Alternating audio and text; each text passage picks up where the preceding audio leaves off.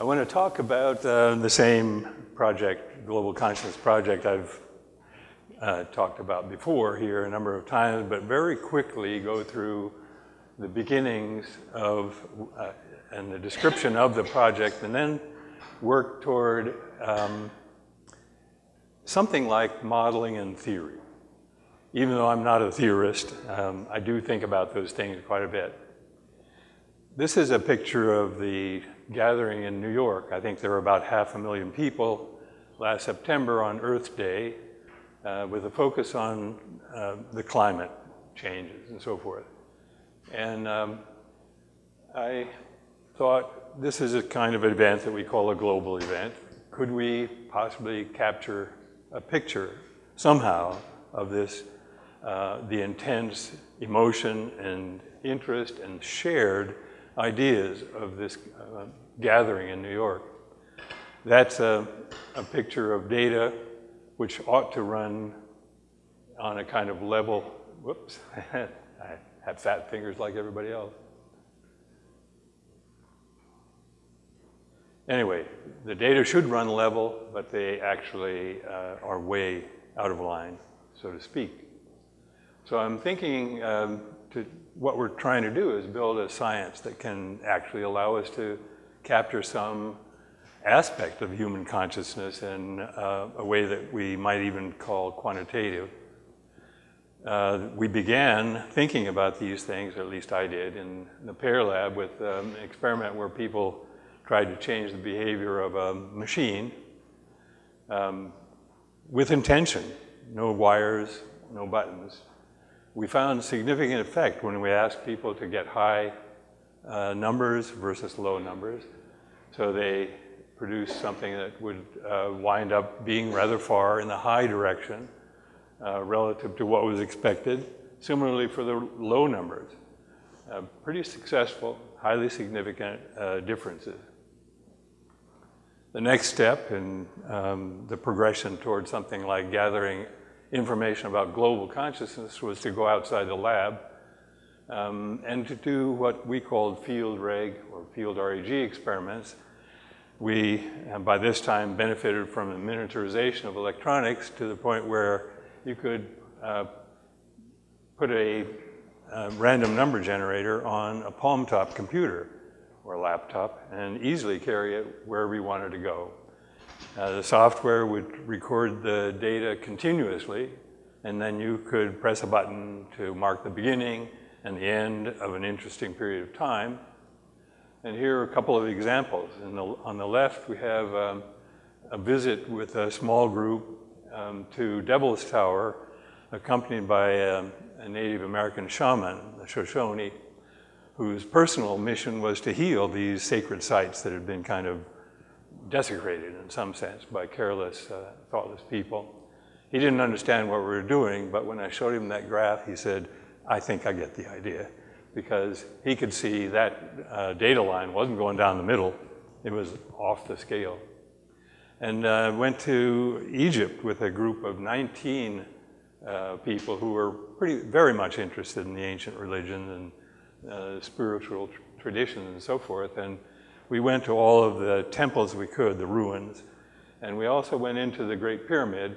And this figure shows in the first segment our group entering the pyramid. And if you look at the trend there, there isn't a trend, that's just level. Not interesting yet. But the next segment has us in the Queen's Chamber doing meditations and chanting. And following that, the Grand Gallery, which is a fantastic place if you have a chance to be in Egypt and visit the interior of the Great Pyramid. I'd say check that out, it's my favorite place. That led to the King's Chamber, where we did a couple of long meditations in these two segments here. And then this last part is everybody splitting up, no longer a group, no longer working together. In any case, we think that the field REG protocol showed us lots of evidence that group consciousness is a kind of natural thing. Normally we don't really notice it because when you're in it, you can't really be observing it very well. Some examples, we think about group resonance afterwards. And we call a great meeting or an engaging talk that, but only afterwards. During the event, we're engaged. So those are a variety of experiences that we could think of as group consciousness. The next step toward the Global Consciousness Project is to consider what we had learned from 12 years of intention experiments and another several years of field experiments, leading to lots of other kinds of questions. What if you have 2 or more random number generators? What if they're further away? What if they're remotely located?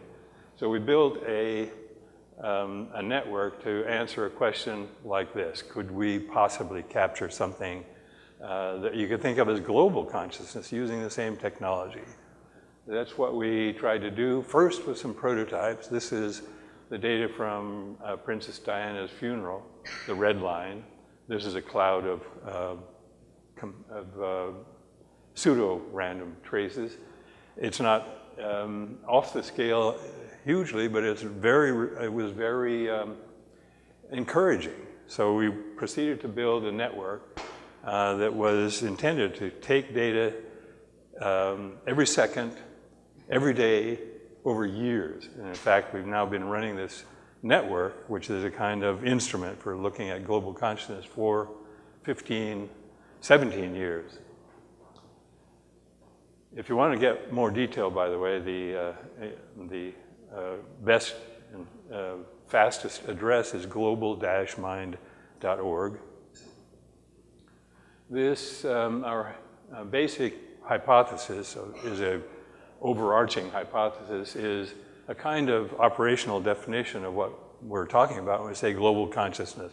Who knows if there really is such a thing, but what we are trying to do is repeatedly ask a question that will allow us ultimately to say yay or nay about an idea like this. Events which focus attention and emotion shared by people all around the world will correlate with changes in our data from this network of random number generators.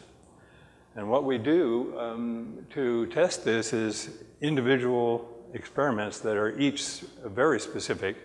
Their beginning is identified, the end is identified of a period of time during which we're going to test the data. And what we know from the statistics is that the result should be, if we picture it, a random walk. But it very often is not a random walk. The random walk would have a horizontal trend. This is a good example. I'll show you some bad examples too, where we don't always win. About 70% of the time, however, we win in the sense that the data go in the direction we predict, which is upward in this kind of graph. And about 20% of the time, or a little bit less than that, it may be statistically significant by the normal 5% criterion. So we've now collected nearly 500 events, looking at disasters of various kinds, natural and human cause, acts of war, but also celebrations, pleasant kinds of events. Here's an example of that everybody has probably seen if you've seen any of my talks. But it was definitely an example of the world gathering around an event and feeling deep, strong, shared emotion. Again, by now, we know the data should be running level, but for about 2 days, the data were definitely not running the way random data should. We looked at this in a variety of different ways. Here's a different kind of analysis that looked, instead of at what you might think of as a mean shift, this is a variance change. And it also spikes hugely around on that day. Unfortunately, there are lots and lots of examples of terrorist or human-caused disasters. I'll just run through a bunch of them. There are some that go completely in the opposite direction of what we expect. That counts against our bottom line. But it is a formal event, so it is part of the database. And in the long run, it turns out that we have far more of the kind that that match our prediction than otherwise. Fortunately, there are some other kinds of things that we can look at in the world, positive events. This one is a really, to my mind, very interesting one. This is the Kumbh Mela, which happens in India. There's two versions of it. The really large-scale one is every 12 years or something like that. But there's one there are some in between. And we've looked at this now 3 times. And if this transparency kind of works, you can see that there's so much similarity from one to another that we could say maybe that is the result of 20 million people coming together to do something they really feel is important. We also look at New Year's every year, and we look at it a couple of different ways. One of them is by looking at the variance of all of our data, which we predict will drop down while people are beginning to focus on midnight. And that we use a signal averaging to look at all the time zones and so forth. And this is a selected example that is like a kind of perfect demonstration of how the data should look when it confirms our hypothesis. There are some years where it doesn't do that, but overall, this analysis shows a significant deviation one year after another. We also have lots of organized things in the world. Most of you either have attended or at least know about some kind of event you could go to, like that peace, climate change gathering in New York that I showed as the first slide. We do this every year in September 21st. This is a good example of data that don't confirm the hypothesis. But most of the examples do confirm the hypothesis. This is year after year of the International Day of Peace. One of my colleagues decided to put together a compilation of all the events that have people either meditating or praying or marching for something like a brighter future. And he called it global harmony. And this is a picture of something like 100 events selected from the database, all of which sort of match this idea that we should, and a lot of people do, work toward global harmony. His name is Brian Williams. I think he's a member of SSE and hoped he might be here this time. So the bottom line of the data from this experiment can be shown in a scatter plot. This might not look very impressive, but there is a small difference between the expected dotted dark line, black line, and this blue line, which is the average of all of the events that we've looked at so far. It's only 1/3 of a standard deviation away from the predicted or expected value for random data, but because there are 491 events, the composite across all of those individual samples has a z-score of 7. That's a 7 sigma effect. So it's non-trivial. This is exactly the same data presented in the format I've used for the individual events. Here you can see there are up zigs and zags, but the trend, because of the preponderance of data that go in the direction we're expecting or predicting it will, produces a line that just goes further and further away from what's expected, the horizontal trend. And this is a way of showing how we do controls. You can sample all of the data which are not in the events, that's about 98% of the data, or you can do something like just computer simulation of what we can think of as pseudo series, and that produces a cloud of data like in these gray lines. And again, you can easily see that the real data are very different from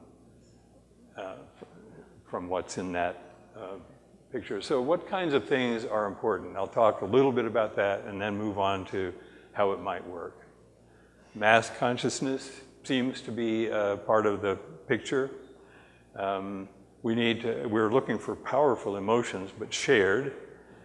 And I think it's important, and this will become obvious later when we're talking about how it might be working, that the experimenter has to be willing to accept the data as they come.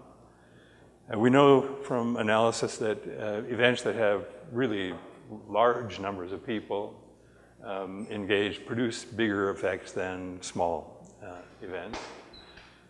An interesting one that lots of people are interested to check out is the question whether a positive event will have a stronger effect than a negative event. Is New Year's better than a terrorist attack? The answer is that, as best we can do this kind of thing by categorizing, they're pretty much similar. Either one, as long as it gathers us all together, will produce about the same kind of effect.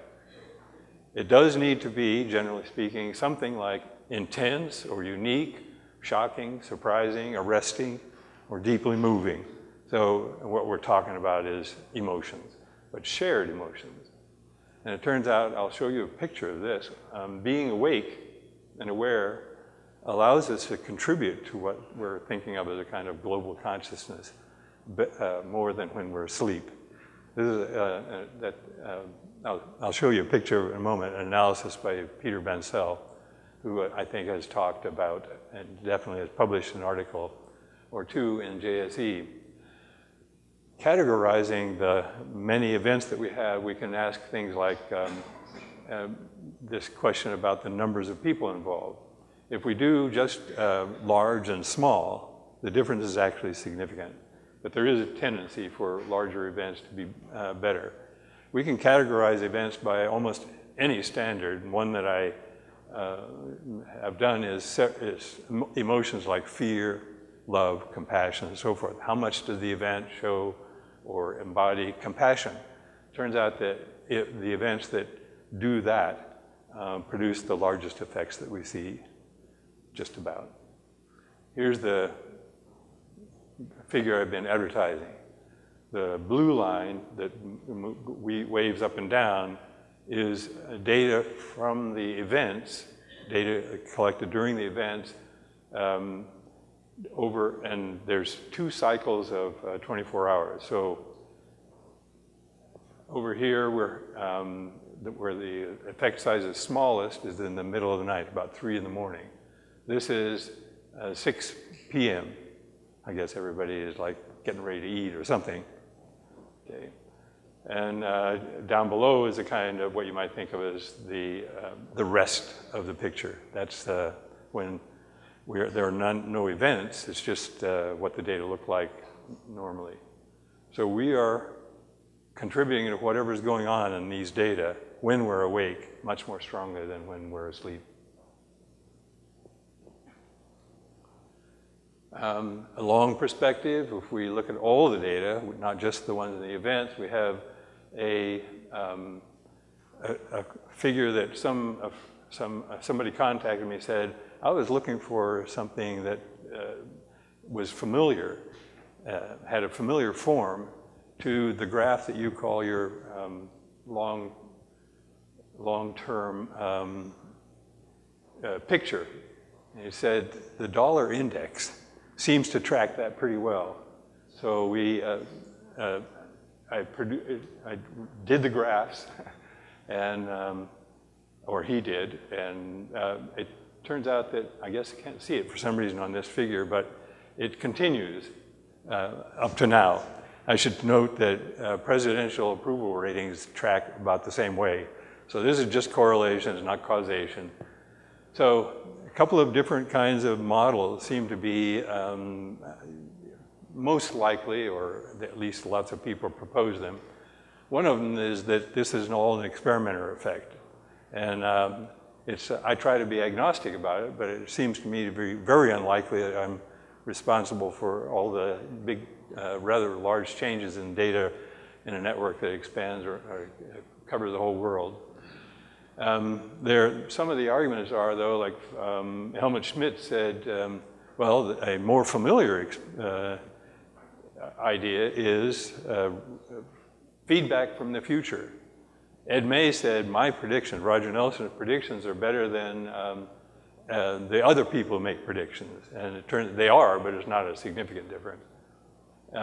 Peter Bancel says, there can't be any psi without intention because we have an XOR.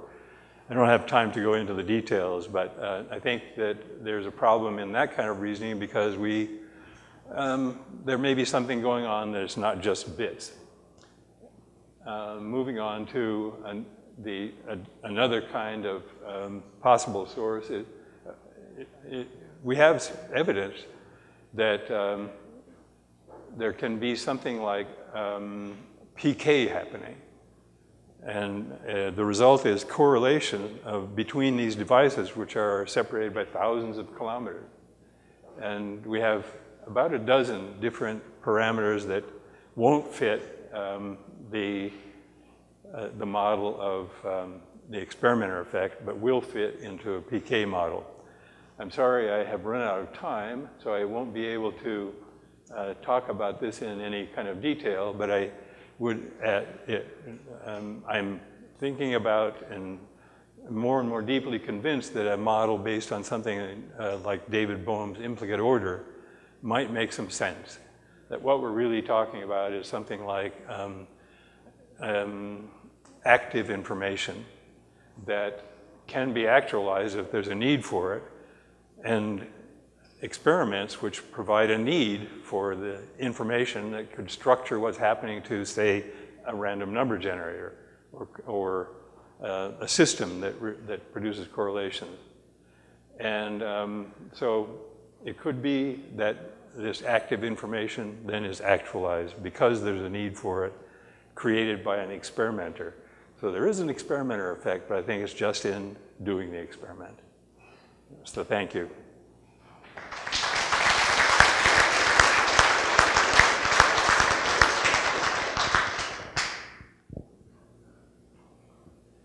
In the healing research that I do, I've come to a reasonably similar conclusion that healing is not something that happens just between two people, it's rather a response to need. Yeah. I said I think healing is more a response to need. And so I'm wondering, in the spirit of connections, it could be all over the place. Roger, with regard, I want to ask the question about polarity. You talked about sometimes the curves go up and sometimes the curves go down. And my understanding is that, and please correct me, but my understanding is that you have a bunch of microscopic measurements you're making, and then you do some kind of manipulation on that to try to eliminate drift in your instrument and bias and all that kind of stuff. So one way to say that is you're making a measurement of many, many variables, all those bits that are going to get XOR'd or whatever you talk about. That's a measurement in some high dimensionality space, say it 56 dimensionality space or 64 dimensionality space or whatever it is. And then you're choosing some direction in that 64 dimensional space, and you're saying, I'm going to call this direction positive and then the other direction is negative or something like that. And so I want to ask, how do you choose that orientation of your vector in that Hilbert space, and does that affect what the positive or negative means in your result? I chose the direction for the predictions in a kind of three-dimensional space in which we did these field REG experiments for a long time. What we knew was that there wasn't an intention to push the data one direction or the other direction. So what we're asking is there an expansion or increase in the variance? And that I plot as an increasing deviation or a trend away from in the positive direction. So I don't know about 54 dimensions. Thanks. Okay. I was hoping to clarify something I didn't quite understand about the way you do local time zones and things like the analysis of bigger effects when people are awake. So how do you do the time zone analysis with New Year's Eve when you're apparently analyzing something in local time zones, but you've got a network scattered all over the world?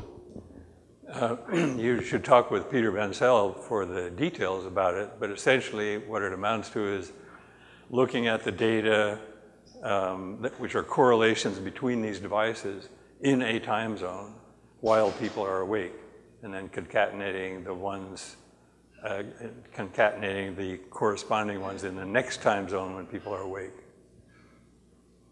Does that answer the question? I think so. You can't possibly answer this here, but please put all of your analysis details in on a JSC article sometime soon. Yes, okay. Currently, it sounds like you're looking at world events and then backtracking that to the data to find the correlation across these different REGs, right? Is there a way, given your current state with the technology, to regionalize and network the REGs, looking for local regional coherence, and then have some kind of signaling mechanism to say, hey, there's a lot of coherence within this particular region, and then track that to a concurrent event? Does that make sense? Well, I'm not so sure about the last part, but the first part, yes, it is possible. I'm hoping that other people will be interested in a sense, replicating, building a better network with, now today, this was started so long ago that storing a gigabyte or 10 gigabytes was a lot of storage, right?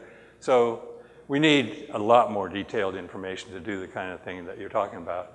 There needs to be, I think, a fairly substantial number in each of the regions you might be interested in order to get a big sample where you have lots of correlations that might or might not occur. And I think the last thing you said was something like, look for an event and then look for a deviation in the data and then look for the event. We can't afford to do that. We don't do that because the world is very complicated. So if you find a spike in the data and start looking around, you'll find dozens. That's why I meant regionally coordinating. So looking, if you had some kind of mechanism to sample the different REGs in real time, and then narrow your regional space. So let's say I'm looking at only REGs in Texas, for example, and then looking for a regional event in Texas that have some kind of signaling mechanism to say there's a lot of coherence in this slice of time. Yeah. Is there a concurrent ongoing event in that region of just these 3 or 4 REGs, for example? Yeah. Does that make sense? Well, we actually do have a very beginning, like a rough kind of approximation to that, if I'm understanding you correctly. I mentioned small events, large events. What the small events really mean is something that's regional, that somebody really wants to find out if this event makes an effect on the global network. The analysis that we formally do covers the whole network. But when you start looking at the effect of the distance separating these REGs, you find that it matters if the event is a small one. What that suggests is that the effect is local. To some degree. People in the rest of the world don't know about it even. So the people who do know about it in that region have some effect on the device. So if you now do a correlation with a further separated REG, it will be weaker because there's no person there. Yeah. Thank you, Roger. Yep.